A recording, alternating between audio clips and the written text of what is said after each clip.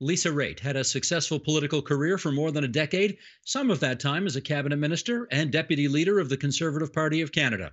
But through a series of social media posts in her post-political life, she has become the voice for a generation of caregivers in this country. Back in 2016, Lisa's husband, Bruce Wood, was diagnosed with Alzheimer's disease at the age of 56. And since then, too much of her life has been pure hell. Lisa Raitt joins us now from Moffat, Ontario, just northwest of Milton, with more on her odyssey as a caregiver. Lisa, it's really good to see you again. Thanks for doing this tonight. I appreciate the invitation, Steve. It's an important topic. Indeed it is.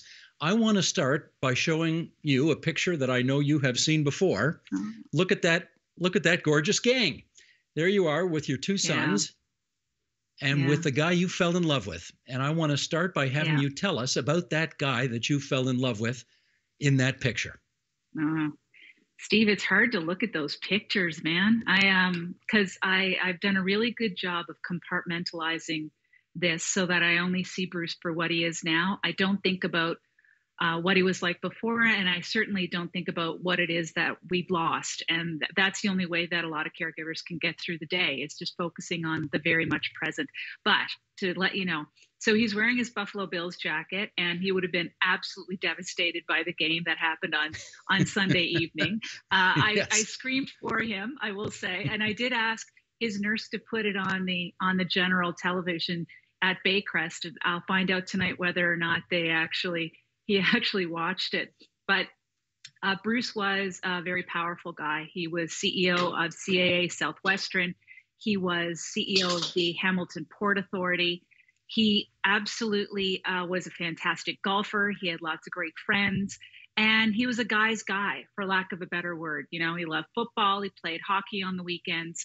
And as time went by, I noticed a bit of a change in personality. A significant one. He became a lot more irritable, a lot more cranky. And to be honest, by the time we got to 2014 and 15, I thought we weren't going to get married. We were going to break up because he was so difficult to deal with. And they noticed it at work. And at work, what they noticed is that he couldn't write reports anymore. And he didn't know when meetings were happening. When he traveled for business, he always had to have somebody with him. I remember getting very angry at him in 2013 because he had his assistant go to a conference with him in Vancouver. And I was at the conference as well as the minister. And I was just so upset that he would bring her. And I'm a little sad now because I realize he brought her because he just couldn't function. He couldn't make meetings and he was terrified. So that was his workaround on how to deal with it. So, you know, it was a steady decline. We met in 2008 and became a couple in 2009. And between 9 and 13 were the good years. And then from 13 on, you could start to see the symptoms. And it really did take away from that wonderful, joyous personality and fun guy that I knew. What year did you get married, Lisa? 16. We got married after the diagnosis because, number one, it explained a whole lot of what was going on in our relationship.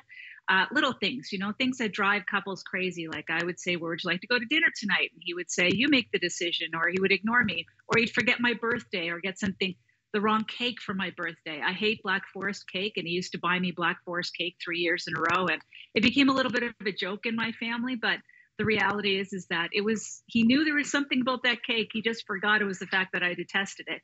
But he and I, we got married in 16. And the reason why was because I wanted him to have certainty. And I wanted him to know that I had his back and I was going to be there for him and I was going to look after him. And we were more than just co-signers on a mortgage. We were life partners, and we were legal and blessed by the church. So that was very important for me.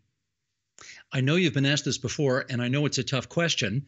I mean, you knew that your life going forward was going to be nothing like the life that you had originally hoped for when you two got together as a couple, and you married him anyway. No second thoughts about that, eh? Not even, I mean, actually, so Bruce wanted to get married lots of times. And what I would always say to him is, I'm a cabinet minister, and I'm pretty busy. I can't organize a wedding. And I said, it's up to you to organize it. If you want to get married, you organize it. And he never did. And the reality is, Steve, he He couldn't organize anything. He had lost executive functioning. So when I realized that in March, I sat down and I had dinner with a couple of girlfriends in Ottawa at Highs, because it was open at the time. And I said, I think I want to get married. And we put it together in 30 minutes. 30 minutes is how long it took for us to pick a date, pick where we were going to have it, how we were going to handle the food, and who was going to be invited. And that was it. We just put it in action. All hands on deck. And I'm grateful for them for being there. Let's share some numbers that you know all too well, because you, of course, are representative of a lot of people who are going through the same kind of thing across this country right now. Sheldon, if you would, let's put up this graphic. More than 500,000 people in Canada have dementia. Alzheimer's is the most common form of dementia. At least 16,000, that's 2 to 8% of all cases, suffer from what's called young onset dementia. That's what Bruce has. What qualifies somebody for young onset? Well, when symptoms show up before the age of 65, some people are diagnosed even as young as their 30s when they get young onset dementia. Now, let me follow up with that. And I'm going to ask our director, Sheldon Osmond, again, to put up a more recent picture of you and Bruce, since we've seen some of the pictures from back in the day. And Sheldon, at your convenience, dissolve to the next one as well. And Lisa, maybe you could tell us when these pictures were taken. Those were taken Christmas of 2020. And he was in real bad shape at the time. He was in really bad shape. You can tell that he wasn't shaving. He wouldn't let us shave him. He was just having a horrible time with being tormented by hallucinations, and he didn't know who I was. He'd ask me all the time who I was. He would tell me he wants to go home. I would say, this is your home.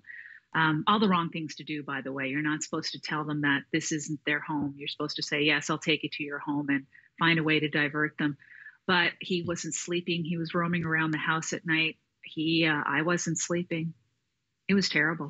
It was terrible. But in that moment where you saw me crying a little bit was we were looking at my wedding ring, and I said, do you know what this is? And he said, yeah, you're my wife. And it's the first time in a long time I heard him say that. And that's why I choked up in the moment. You began to post on your Facebook page some accounts of the changes that you saw in your husband. Why did you decide to do that? Maybe it was a cry for help, Steve, and understanding. So we're in the lockdown. It is the pandemic. It is the spring of 2020 rolling into the fall of 2020. It seems so long ago now, but it was not very long ago in my world. Bruce started to decline rapidly, and his changes were behavioral in nature. And he just started being very destructive and very obstructive and very threatening. He would threaten my kids. He threatened me. He put holes in the wall. He ripped doors off hinges. He destroyed the side of a car with a garden implement. It was a pair of large shears. He was just out of his mind, literally. He would have fights in Costco with his reflection in the big mirrors or in the big freezer doors. When we were driving, he would think that his reflection in the side view mirror was somebody he wanted to fight. He would try to open the door. He would undo his seatbelt. Completely unmanageable during the day. And then at night, it was worse. He would get up at night and roam around. He would be all through the house. He would break stuff. He would try to get out of the doors. And then he wouldn't wear pants. And then he wouldn't get dressed. And then he wouldn't bathe. And it was just continuing. I started posting after he became physically aggressive with me.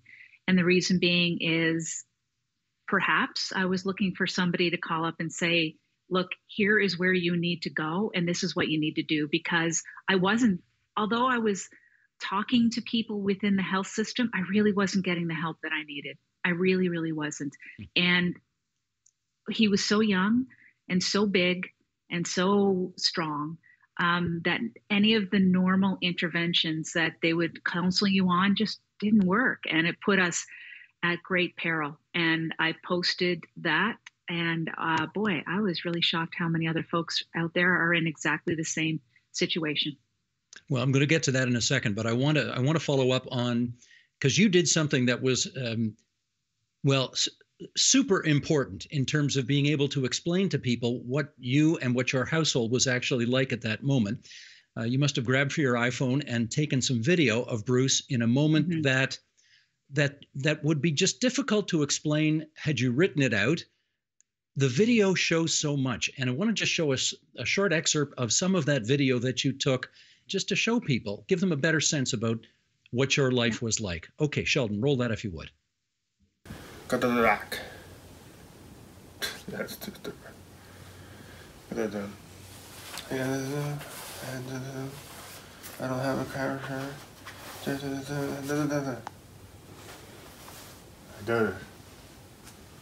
Oh.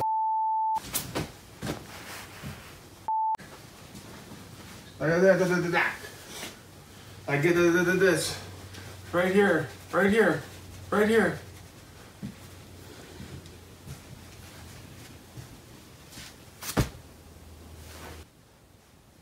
Well, say something. What can I do? I don't know. Get up and go. Okay, I will. Right now. Okay. Jesus Christ. You had written that kind of thing would happen in the middle of the night, and you would have sleepless nights. I mean, I have to ask you, were you in fear for your life at a moment like that? The reason why the video exists is because I grabbed the phone to dial 911 because I didn't know which way it was going to go. That was about 5 a.m, and he had been up for most of the night. He was dressed. Actually, that's when he's vocalizing pretty good there. He doesn't have any vocalizing right now. He doesn't have many words, probably 30 words or so. So for me, it's kind of neat to see him. He's still there in that video. You know, he's still Bruce. He's very different today. He's not as alert as he is in that one, but the anger is there. And two things, Steve. One is you could hear him muttering, I don't have a car. That was on a constant loop in his head, that he wanted a car, he wanted to drive, because driving was freedom for him and he wanted to get away.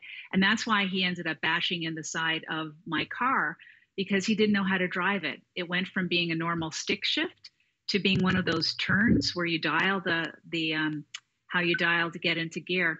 And as a result, he couldn't drive it anymore, and he was very frustrated. And then he was gesturing to his stomach area.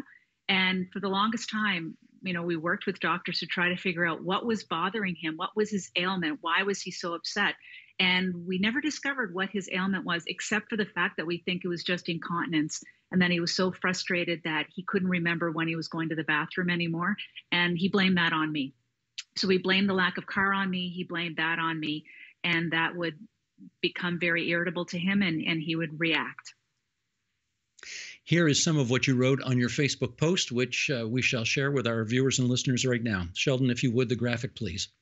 Bruce started having hallucinations and delusions in the fall 2019. In the beginning, it was him suddenly not recognizing who I was. On Christmas Day 2019, he went to our neighbors to tell them that there was a strange woman in his house and he wanted her to leave. He recognized them, but not me. These moments would happen at least twice a week. Sometimes it would pass quickly, and sometimes he forced me to leave the house. Next, he threatened my parents, and they had to leave the house. He told my son Billy he was going to kill him and chased him. I took the knives out of the house. Lisa, I wonder during the course of all of this, how often you have to keep reminding yourself, this isn't him, this is the disease. This isn't him, this is the disease. Did you do that? Oh, yeah. And I knew that. I knew that wasn't him. But I was afraid of him. I still am a little bit, in case he's still very strong. And I still get worried that if he gets angry, he's going to strike out. And of course, when he's being treated by nurses, and that's one of the reasons why, Steve, he couldn't go into long-term care. He was not accepted by anybody. So it was that's why he was stuck with me. That's why he was stuck in the house with me, because nobody would accept him in the state that he was in. It's just a reality. He's a danger. So I would remind myself of that all the time. I read every book possible on how to redirect, how to divert, what to do. I had carekeepers come in to try to do the same. He threatened them. And they were older women than I was and smaller in stature, and they were scared. And it was the disease. I know it was the disease, but the disease is embodied in a very strong, athletic man. And that's why the disease becomes extremely dangerous. Yeah, we should remind everybody he's like 6'2", 240 or something like that, right? Yes, he is. So, exactly. and yeah. now you are, I mean, I know you are a tall person. I'm tall. But, yeah. Well, I'm 5'10", but we don't need to talk about my weight. Let's just focus on the 5'10". You're a very tall, striking person. I agree. Again, I feel odd asking these questions because I don't want to invade your privacy, but I do want to give people a sense about what you were dealing with here. Did he ever strike you? Yeah, he did. He punched me in the head. He punched my son Billy in the back, shoved him into a wall. He always picked on people smaller than him. My son JC is 6'4", so he's taller than Bruce, and he really didn't try to do anything to him at all. Christmas, just running up to Christmas of 2020, where it was really bad, the month of December was horrific, he actually tried to kick our King Charles Cavalier dog, Ruby, and Ruby was his princess. I mean, he loved that dog. He loves me, but he loved that dog. And he tried to kick her, and, he threw a punch at me, and my son stopped it. It could have been a lot worse than it was. And, the knives comment, I did take a picture around that time where I found a butcher knife underneath my bed. We shared bed, and I was underneath the bed on his side. And I realized that he had weapons stashed all over the house, and I didn't know about them. And it was terrifying. So I had to go through. I actually gave my knives to my next door neighbor, and they were out of the house as soon as I could. My goodness. Okay, let's get back to your social media posts, because as you indicated earlier, you started to write some things on Facebook about your experiences. And before long, there are just, message after message after message after message from people who essentially said, I feel your pain. They're going through the same thing. At what point did you sort of realize that you were becoming a voice for a whole generation of caregivers across the country? I realized it when I started having people go to a group that I suggested called Hilarity for Charity to belong to, I guess, a group helpline, for lack of a better word. So in the United States, there's a group called Hilarity for Charity, started by Seth Rogen, great Canadian comedian, and his wife, Laura. And what they do is they fund social workers and therapists to host group meetings with spouses of early-onset Alzheimer's as caregivers. And I've been meeting with them since June of 2020. My group has been together. Some have left and some have come in. But when I noticed, the social worker told me that she is seeing more and more Canadians come in because of the fact that I'm talking about Hilarity for Charity. And that's when I realized that this was having an impact, and people really did want to reach out and get some help. What do we not know but need to know about what life for caregivers is like? That it's 24/7. That it really does take a toll on you emotionally and physically. And a lot of the times when you're young, you're put, or youngish, in your 50s, 60s, especially when it's a spouse, you are put in the position where you early retire, you take a part-time gig, you drop off in hours, you start not producing as well at work, and it has a real impact on you as an individual and on your career and on your trajectory of your career. And I think that's the piece that I'd like folks to understand from an economic point of view. There's a lot of folks who are going to be MIA in the workplace who should be in the workplace as a result of care responsibilities they have, which cannot be outsourced. Even if you want to pay for it, they just can't get outsourced into a care society because we just don't have the tools. I know you're not going to complain about this, but I think it's probably worth putting on the record that, you wanted to run for the leadership of the Conservative Party of Canada, and you had a lot of support out there, and, you obviously couldn't do that well and make the commitment to doing that well, and have to take care of Bruce at the same time.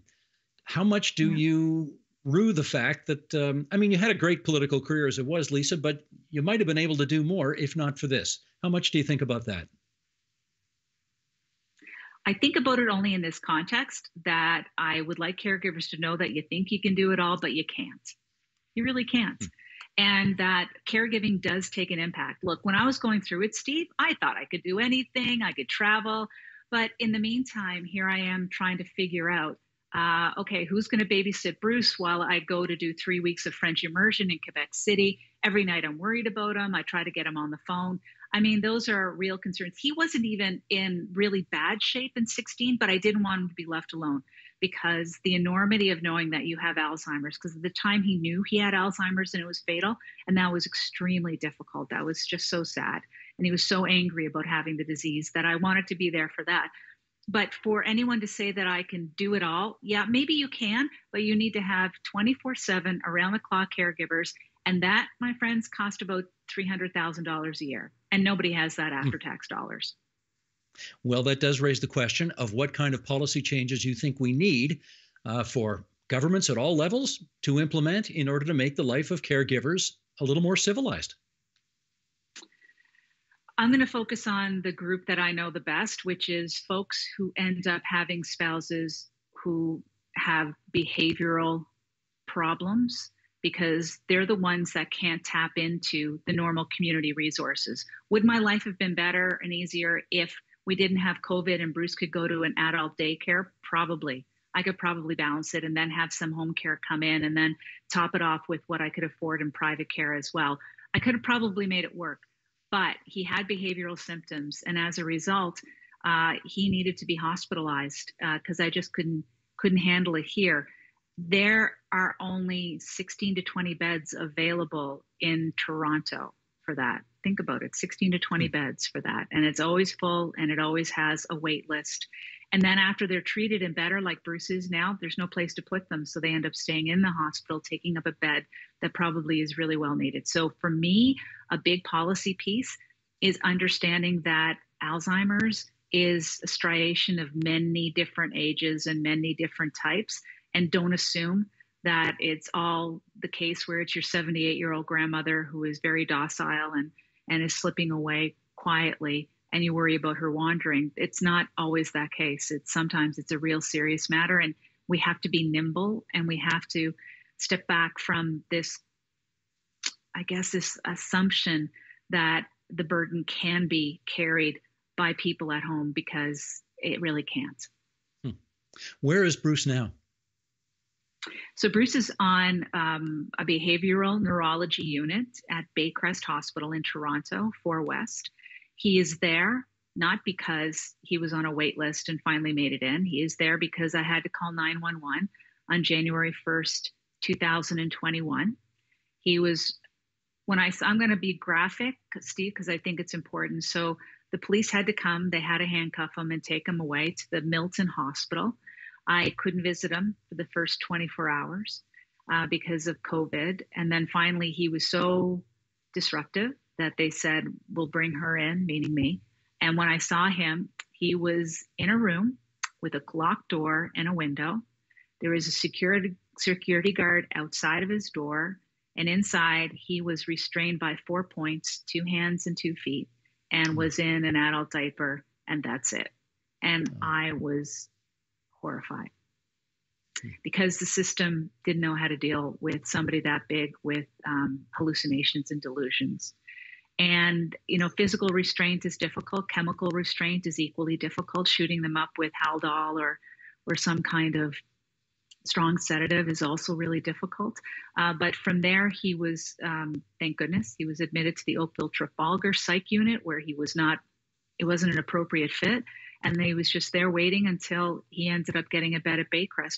But the key for all of this is that when the doctor would say to me, we're going to discharge him into your care from the hospital, there's nothing we can do, I would say, I'm sorry, but I'm fearful for my safety. And that means he becomes the responsibility of the hospital system. And there are so many folks who have to resort to that level of violence in order to get the help for their loved one that they need. That the quickest way to get somebody admitted into a specialty unit is by calling 911. Are you or any of the kids able to see him right now? Yeah, I go 3 times a week now. And through the last year, he has a great team that work with him. And he has gone from being what you saw to being lovely and, very quiet and calm. He can't speak as well anymore. He's hunched over because the medications do take a toll on him. He's on very strong anti-hallucinogenic medication. He is on an antidepressant to help him as well, but he's mobile. And he recognizes when he sees me, and he's no longer growling. He recognizes his own picture, his own reflection. But and he eats well, put on a little bit of weight. But if he's awake for 16 hours a day, he probably walks and paces for about 12 of them. Just walks around and around and around, keeping his time. In our last minute here, Lisa, I need to ask you whether the unfairness of the life that you two should have had but don't have, whether that ever overwhelms you. No, because you have never known the depth of love that you get from having somebody who you're caring for appreciate you and light up when you walk into a room. And I don't think of Bruce as a patient. I still think of him as my spouse, as my husband. I still love him, always will love him. And I love him as my partner. Am I frustrated that I can't talk to him about what's going on in politics? Absolutely. By the way, Steve, I knew that there was something wrong when he started telling me he thought he liked Justin Trudeau. And I would look at him and say, who are you? What is going on here? But he listen, I make light of it only because I tear up a little bit when I talk about it. Caregiving is the greatest gift. It is the greatest gift you can ever be given, to be able to look after somebody that you love. But you also have to be safe, and you have to make sure that you're giving them the best care that can possibly be given. If somebody else can give care that is better than yours, then you have to hand it off, and you have to make sure that he's looked after. And that's where we are right now, waiting for a bed in a behavioral support unit at a long-term care facility, and hoping that he can go back to having more visits from me and the rest of his family, because I'm the only one that can see him now. Amen to that. Lisa Raitt, I can't thank you enough for coming on to TVO tonight and sharing your experiences, which will no doubt resonate with so many people who are watching and listening to this. Godspeed to you and to Bruce and your whole family going forward. Thank you very much, Steve. I really appreciate it. The Agenda with Steve Paikin is made possible through generous philanthropic contributions from viewers like you. Thank you for supporting TVO's journalism.